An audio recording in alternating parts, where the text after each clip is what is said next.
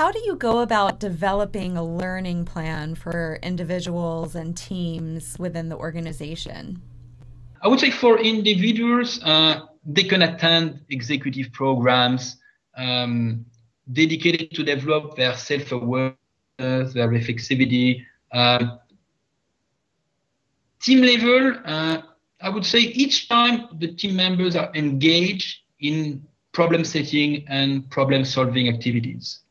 At the organizational level, I would say at the level of the executive committee, at the top of the organization, they need to walk the talk.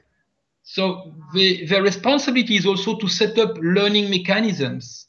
For instance, I worked as a consultant for a law firm, and in this firm, they have a routine at the organizational level that requires that after each assignment, the lawyers write a memo to explain what they learned during this assignment. And this memo is now accessible by all lawyers in the firm. This is something that exists at the level of a company and that really contributes to promote a learning culture in the company.